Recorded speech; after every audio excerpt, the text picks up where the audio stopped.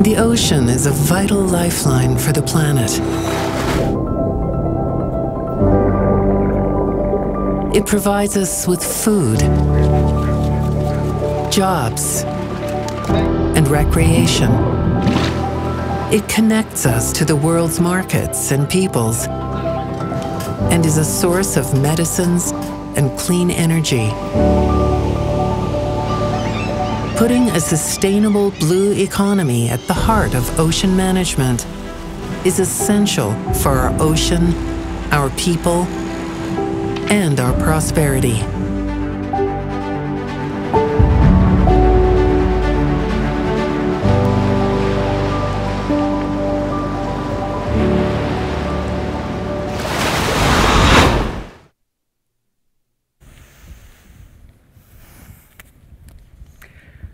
All right, well, we're heading into the second to the last panel of the day. We've heard from some fantastic speakers today on the climate-ocean nexus, about sustainable fisheries, and about challenges and opportunities that we in the Pacific communities face.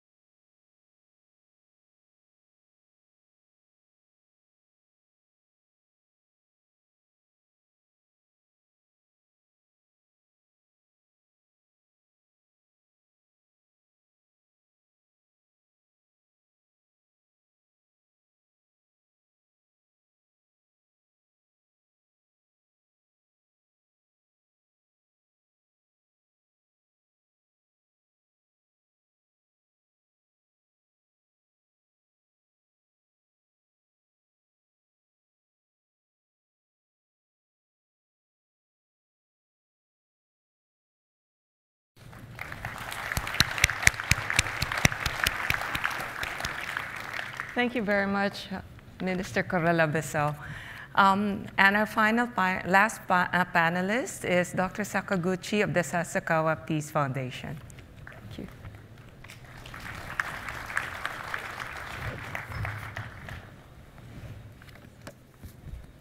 Thank you very much to introduce me. It's my great honor to be here representing Sasakawa Peace Foundation within the group of Nippon Foundation, as was introduced at the beginning of this afternoon. Actually, we, Sasakawa Peace Foundation, together with Nippon Foundation, have supported the Palau here, not only for this our ocean conference, but supporting the Coastal Guard fleet vessels and also the training of the Coastal Guard people. Okay, let me say the blue economy as a game changer, particularly for small island and developing states. And the question is always, who have the ownership of the ocean and the marine resources? It's an easy question, but it's a tough question to answer. And the key word in our views are core benefits and synergies, as well as trade-offs. And let me explain the sustainable fisheries. The question is how we can maximize the revenue from the income to keep up the sustainability. And there is one good example in Suruga Bay, Japan. What they are doing is provide the information, what kind of species and how many fish are in a fixed net before landing. And then consumer, including fish market and also seafood restaurants and also each individual consumer, take a look at the information from the fisheries and then registered which species and how many fish they want. And then eventually fishermen landing on the data of the consumer to minimize the waste and also minimize the cost for transportation and minimize the cost for opening the market. So that is a good example to realize sustainability in a fisheries. And let me move on the sustainable in the tourism. Tourists obviously drop some amount of money when they are making the tour, but at the same time, they also leave waste and also carbon dioxide, by their activities. And then, what is an important achieve sustainable tourism? My answer is nature preservation and local people empowerment from the viewpoint of long term is the most important issues. With the empowerment of local people, the community can be resilient in the short-term impact, such as pandemic or the short-term fluctuation of the tourist flows. And coastal marine offshore renewable energies is another potential, as have been discussed this morning and this afternoon, is a potential for blue economies. We must continue to support investment in technology and innovation. For this purpose, we need to do the assesses for the potential energy harvesting based on topological and also physical condition of the coastal and ocean.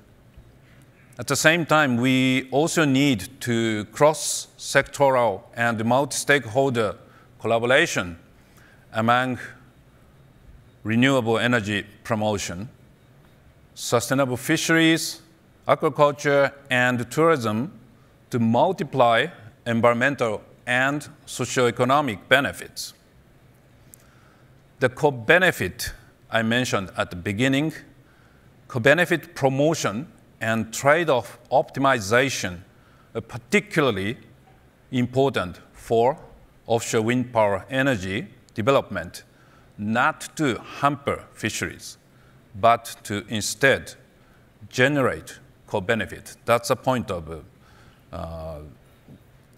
renewable energy.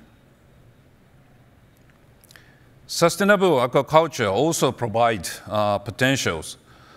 Science and technology within community-based resources management for aquaculture are quite important, and it will be resilient to climate such as seawater temperature rise. And so far, there are a wide range of enable policy and institutional factors required to promote sustainable blue economies. To better utilize natural capital and promote sustainable blue economies, we must ensure enabling policies, finance, technologies, science, traditional knowledge, human resources, and stakeholder empowerment and partnership. Thank you very much.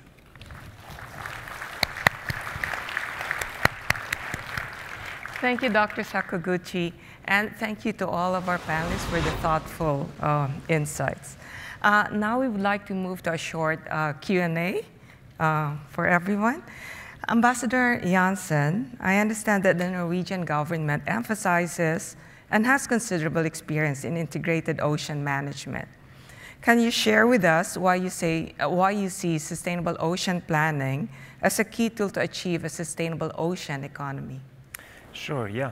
So the maritime area of Norway is 6 times the size of our land area. So the ocean is really fundamental to our livelihoods and our future. And in managing this resource, the integrated ocean management plans have been really crucial. We started this maybe 20 years ago. It's really about balancing various interests, in our case mainly fisheries and oil and gas, and also concerns about pollution. Now, the sustainable ocean planning, which is high on the agenda of the high-level panel at the moment, is really putting sustainability at the center of this process in all its aspects, both society, economy, and the environment, and to create an inclusive process at the same time. Now, this is a very important topic, and you can learn more about it tomorrow morning at the side event at the Palau Community Center. Indeed. Thank you, Ambassador Jansen. Now let us focus on some key blue economy sectors. Ambassador O'Flaherty, how can we make sure that shipping is part of the sustainable blue economy? Well, I'd say shipping is a complex sector, it's an interconnected sector, and it's inherently a global sector. And while we're starting to see the solutions to decarbonize the sector coming forward, we need to do a lot of work to scale those up, to match the scale of the climate crisis, and also to make sure that they're at a cost that's sustainable for industry. So I think that's a really big challenge. I'd say that the work of the International Maritime Organization based in London is obviously key. We need global solutions to tackle what is inherently a global problem. As I mentioned, we need to ensure that we're raising the ambition of our targets for full removal of greenhouse gas emissions by 2050, but we also need to be setting quite ambitious medium-term targets as well. And I think in that regard, I'd also like to commend our US and Danish colleagues for the initiative at Glasgow around the zero-emission shipping by 2050 declaration. I'd encourage all governments here today, if you haven't already done so, to join us in signing that declaration. And I think this kind of plurinational initiative has a really important role to play alongside the IMO. So the Clydebank Declaration, the declaration I've just mentioned on zero-emission shipping, but also initiatives such as the COZEV initiative from the cargo shipping sector are all really important. And I think I'd be encouraging every government represented here today to look at signing up to those, but also calling on our business and non-state actor colleagues to be supporting action in that area as well. Thank you very much, Ambassador O'Flaherty. Now turning on to Mr. La Camera.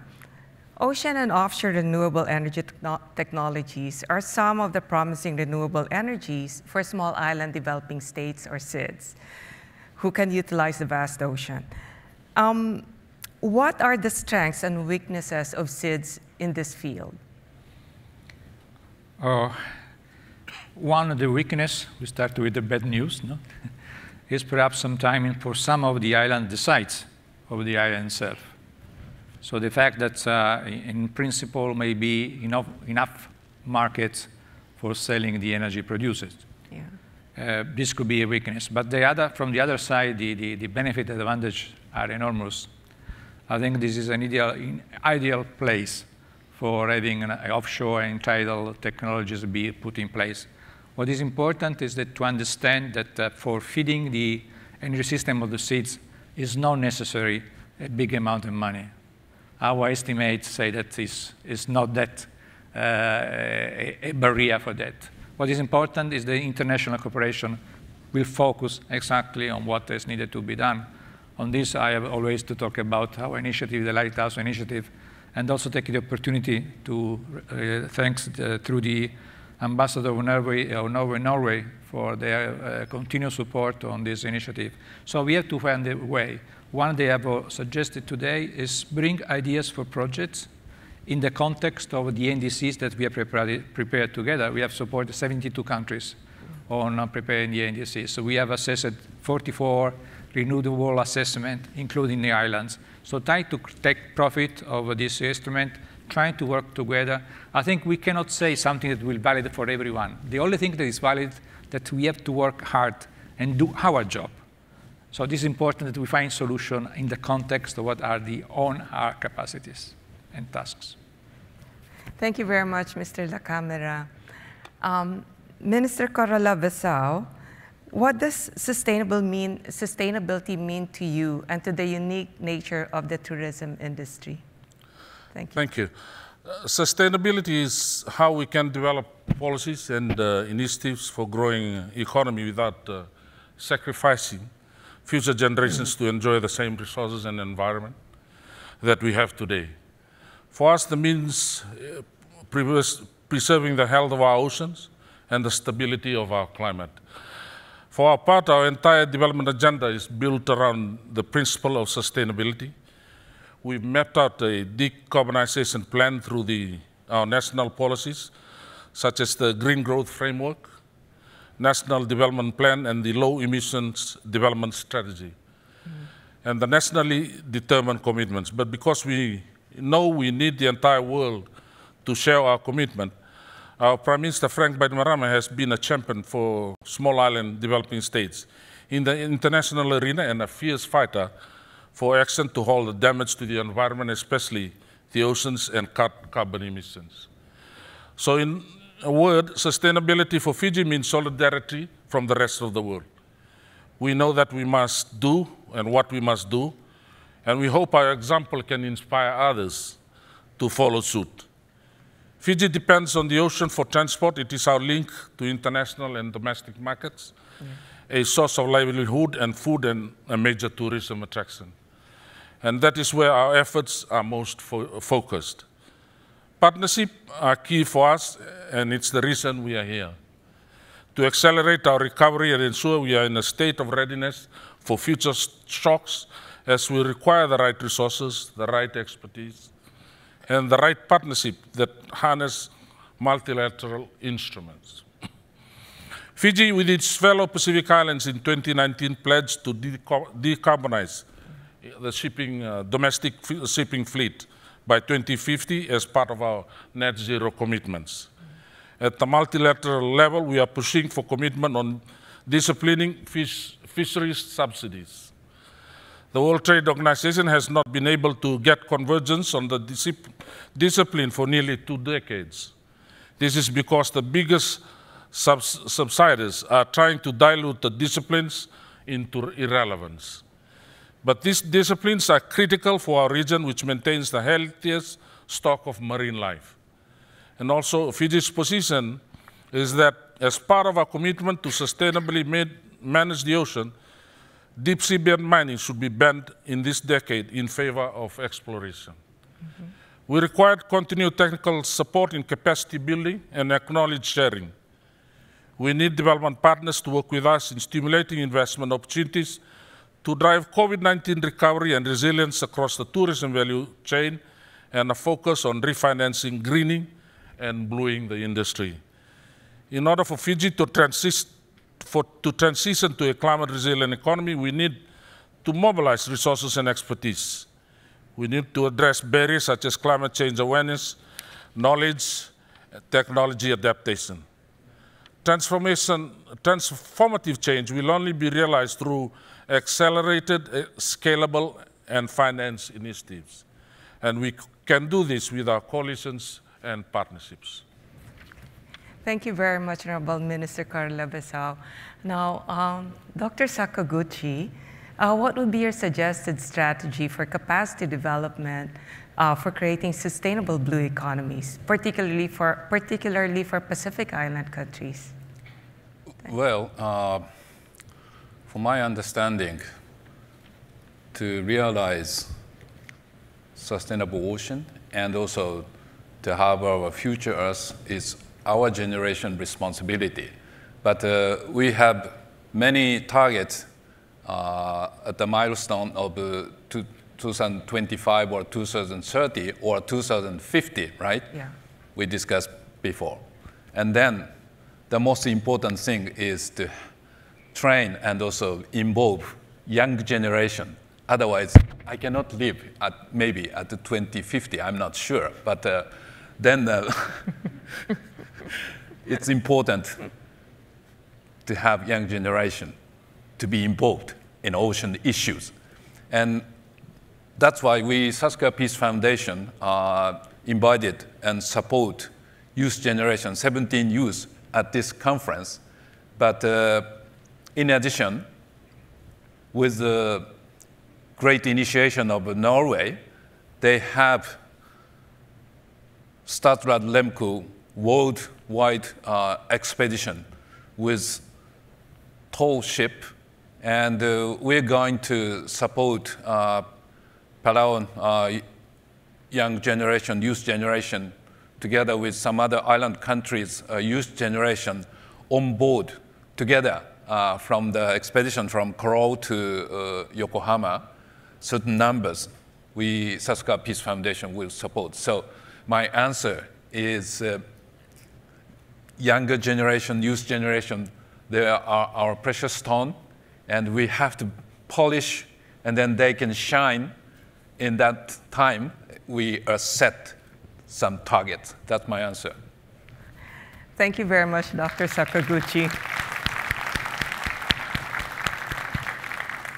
And thank you to all of our distinguished panelists for the rich and inspiring discussion today.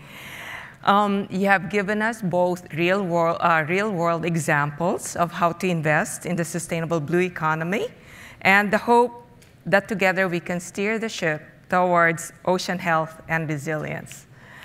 And now to close today, I would like to end with a quote by His Excellency Sir Rangel Whipps, Jr. He said, "We are racing against time to save our ocean. To remain ahead in this race, we must be like the Kabekel, Palau's fastest war canoe, that depended on each crew member to fulfill their duties. Similarly, we must each take responsibility and work in unison to protect our ocean, our people, and our prosperity. Our survival depends on swift and collective action." Now, let us take those words to heart.